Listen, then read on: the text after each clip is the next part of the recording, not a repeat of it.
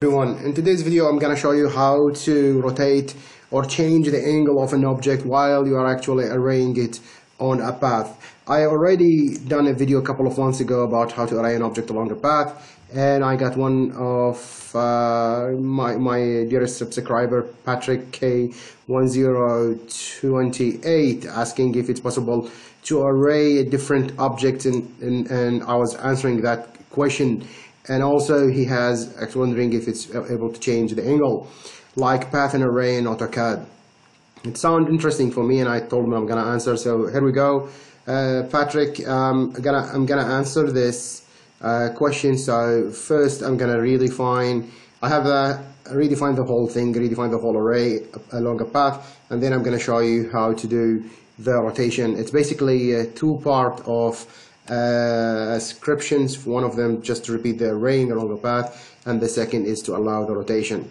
Probably I'm gonna go and do the whole array thing in a different way rather than the one that I did before, and probably in this one it's gonna just have a different, let's say it's have a different method on the one that we've done before. So this is a select path, select model element, and in it I'm just gonna select the curve. And when you do you do that, you can see that the element is have a representation here in Dynamo. And now we need to get the element dot element curve. So we actually need to get the curve out of that element.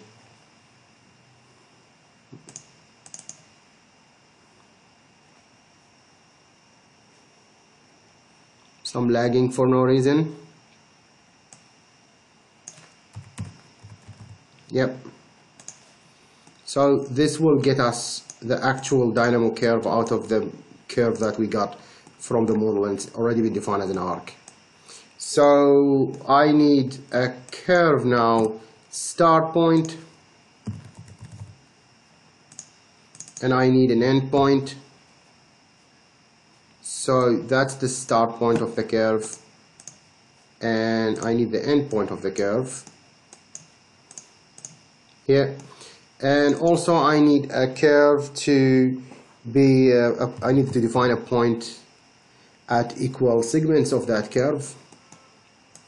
So we simply divide the curve into pieces, and the default here is 10, and I don't want the default, so I need the user actually to give us the amount of numbers of an object that goes along the path. So I'm gonna go a slider, an integer 1, so it's gonna give it constant numbers, and I'm just gonna connect this. But before, let me just give it like a 3, or let's say 5 elements. This is the number of copies. So if you do that, you're going to see that it's not the thing what we wanted, because it generated 1, 2, 3, 4, 5 segments, but as a point we have 1, 2, 3, 4. That's why I added extra start point and end point, because without them you're going to have only 5 segments and 4 elements. So just get this, so you get the start and end. That's probably what you want to get the copy here and here. And now we need to get 1, 2, 1, 2, 3, 4. So we need that less by 1. So you're gonna go and add what would you call it, just a code block saying it's anything a minus 1, sorry, and let's get this to it, and then get that to the division. So now we have exactly the beginning and the end, and 4 segments. That means 3 elements. So 1, 2, 3, 4, 5 elements. Anywho, so now we need a list, because now we gotta get 3 here, 1 here, and 1 here. That doesn't make any sense. So we need a list made of 3 inputs. So that's the beginning, that's the middle, and that's the end. As you can see, now we have a better way to select all the point instead of that. But if you zoom in, you're gonna see a very crazy way to represent this, because a list, and then a first number, and then another list, and then another sub list, 3 numbers for the curve dot divide equal at each segment, and then the third curve dot end. I know all of them combined in one place, but the way they are organized is just crazy. So just go ahead and flatten that and just end it, and you're going to have a 5 points, as you can see. Okay, nice and neatly just organized normally without the headache of having them in a different way of a sub-listing here. So now that's been done, those are the points. We simply need something called family instance by points, and it's just going to define for us those. You're going to actually place at each one of those points a family type, family copy. So if you just connect, so actually you need to get this into the business. So we really need to select it. So that's an easy way to do that. And I'm gonna copy with Control this guy, select path, and I'm gonna change the name into something else like select element.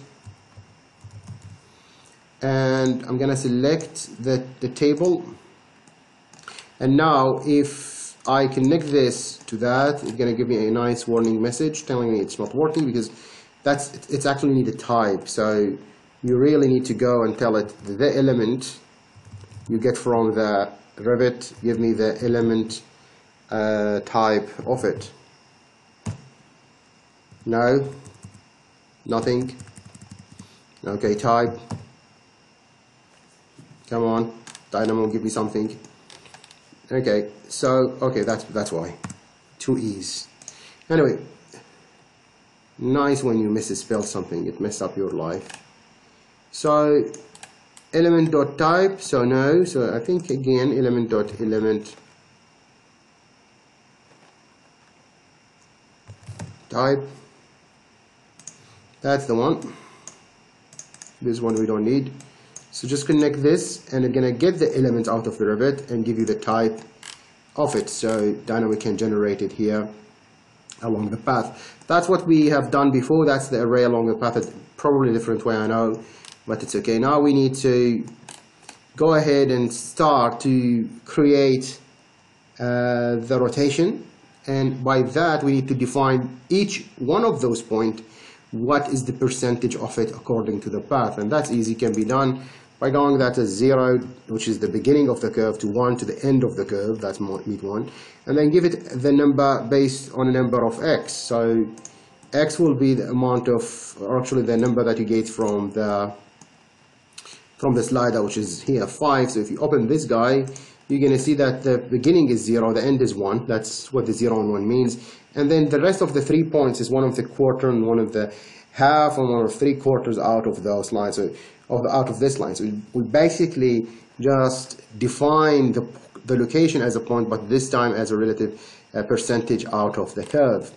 Now we need to create a tangent line at each point. So I'm going to go a line by tangent. So this guy is easily going to create for me if I connect it to the curve, which is this guy. So at each curve, now it have a default value of a 0. That's define a line on that 0 position.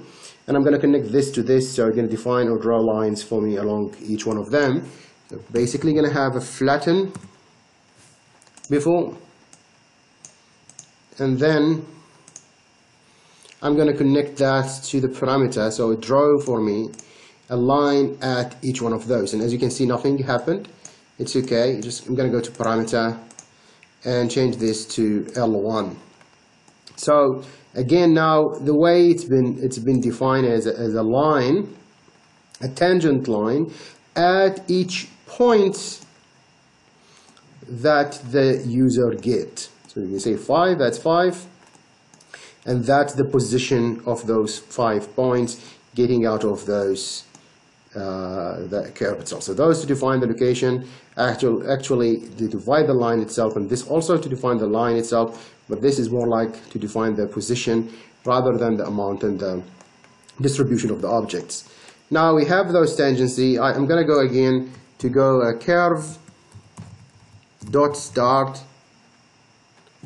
and then a curve dot end, and that will help me those lines that I just created. So that's the start, that's the end. Those lines I'm going to have the start and the end point, and by that I can define a vector. So I can go ahead and have a vector by 2 points.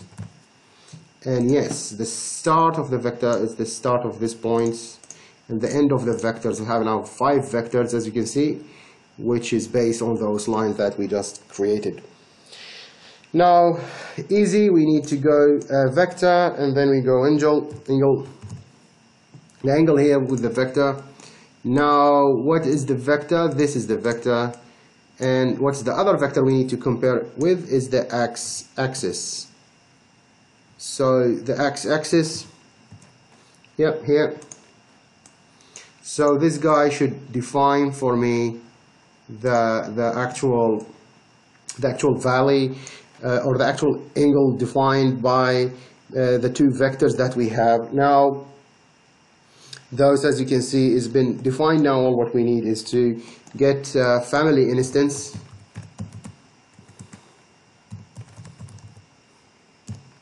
and then we go set rotation.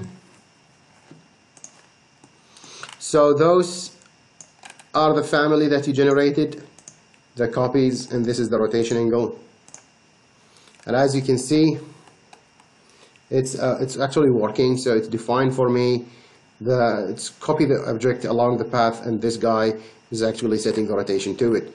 Now let's flex, let's test this. Something is really not right here, so let's get rid of this. Now we need to flex this guy, so let's go 3 copies. Now it's working. 4 copies, beautiful. See, 5, and now it's just my old machine. I really need to throw it away, really. Just open the balcony, throw this laptop, everyone will be happy. 6, see, now it's kind of give us the way that goes along that path. We can just go ahead and pick another path and see how it's, you know, interact with it. And as long as the complexity of the curve goes, and you can see you might see that's the difference. It can't really, you know, the fast rotation in the curve itself can just cause a distortion in it. Anyway, probably we need to refine that a couple of times, guys. I don't know. I'm not really feeling much happier by having those points. It should have like an exact 0 in it, in here. And this guy should be also an exact 45 degree for some reason. I don't know why, if it's my curve has not been really drawn correctly as a half circle, or this guy needs to be refined. I don't know, that's just the way that the flattening work, but so far so good for me. Anyway, I wish that you find that video useful. Try to flex it, and if you find any errors, or if you suggest something else to do the rotation, just please help me with it. I will be happy to get any feedback from you. Thank you very much for watching, and have a good day, and bye.